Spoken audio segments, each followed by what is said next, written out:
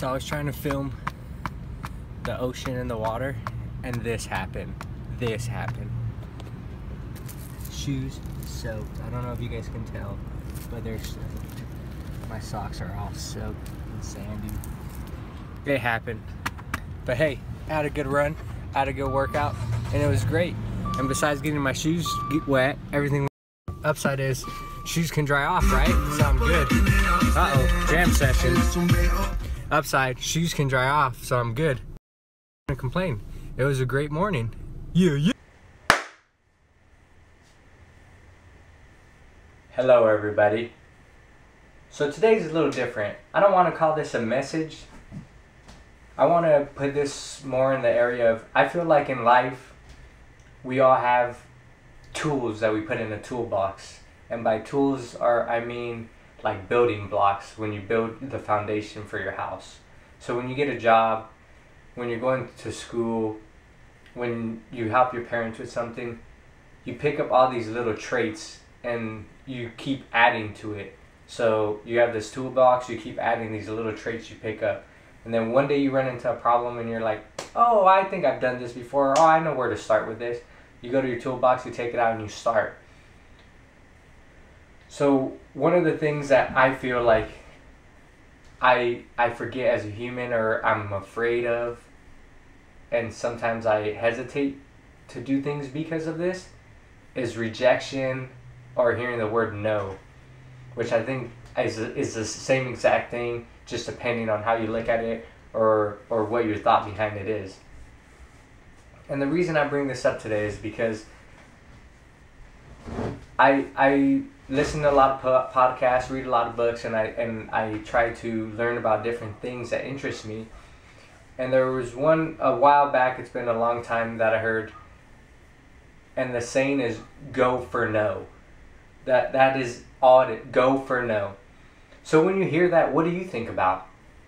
And I sat there and I was stumped listening, like, go for no? What do you mean? Like, what does go for no mean?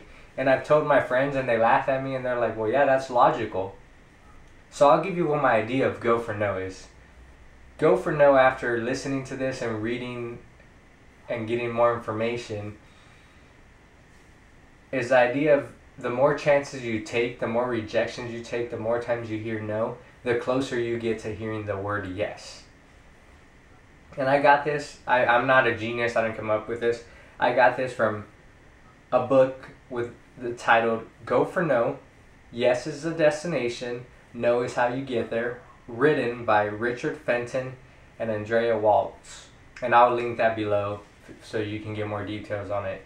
This book was written in a format to motivate like salespeople. And you think, well, why would I want to read that? I feel like in today's world, you can read any kind of book that's towards leadership, salespeople, just novels. You learn something from every different kind of book, and there's things that you can pick up that you can implement in your life and can add to your tool chest. So I feel like that doesn't matter. And the big thing that one of the sayings or something that they focus on is that failing and failure are two different things, which I agree with 100%, because you can fail at something and keep trying. And yes, you might fail over and over and over again. You fall. We are humans. We fall. You have to get back up. But failure is the moment of quitting, of giving up, like, no, I can't do this anymore. And you get into I'm a failure, or you feel the rejection. And I know no one likes to hear the word no. No one likes the feeling of rejection. But how do you improve your chances? By not even taking the opportunity, or not even putting yourself out there, because you don't. You don't want to be a person that's in the what ifs, or what if I would have done this, or what if I would have talked to somebody, or what if I would have asked for this promotion, or what if I would have applied for this job. And that's kind of where it ties into me. You have to go for the word no. Like, it's okay to go and hear no, or be rejected or turned down for something that you really wanted, because it means that you're that much closer that experience, whatever process you had to go through to hear that, takes you that much closer to getting to the yes, to hearing what you want to hear. And I feel like sometimes, even though we know things, we need to be reminded of things, because we go through life doing these repetitive things and staying in our comfort zone that we forget to get out of our box. And anywhere you go, they tell you, think outside the box. And I know everyone thinks like, yeah, I think outside of the box, but we get comfortable. We're routine. We like routines. We don't like our schedules to get messed up. That's just who we are. And sometimes we just need someone to remind us like, hey, that makes complete sense. I need to implement that in my day-to-day life again, and remind myself each and every day to do that.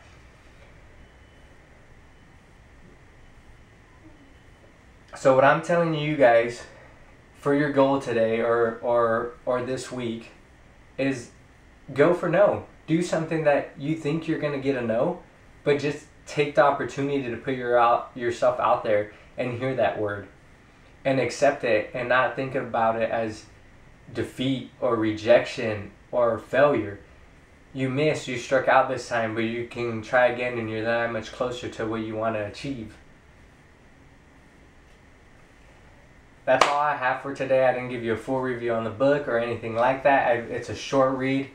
I think anyone who sits down and starts reading it can get it done in a week easily, and you will pick up different aspects and more details on the emphasis behind going for no, and how you can implement it, one, as a salesperson or in your day-to-day life to improve things or change habits that you have today. As always, be loving, caring, compassionate. You do not know what other people are experiencing in their own lives. Everyone has a difficult life in different ways, and we don't understand it because we haven't walked them out in their shoes. So try to be the change you wish to see in the world, and make somebody smile, make somebody's day, allow someone to feel seen, alive, visible, like they exist. The more you do it, you know what I'm about to say, it becomes a habit. I'll see you guys tomorrow.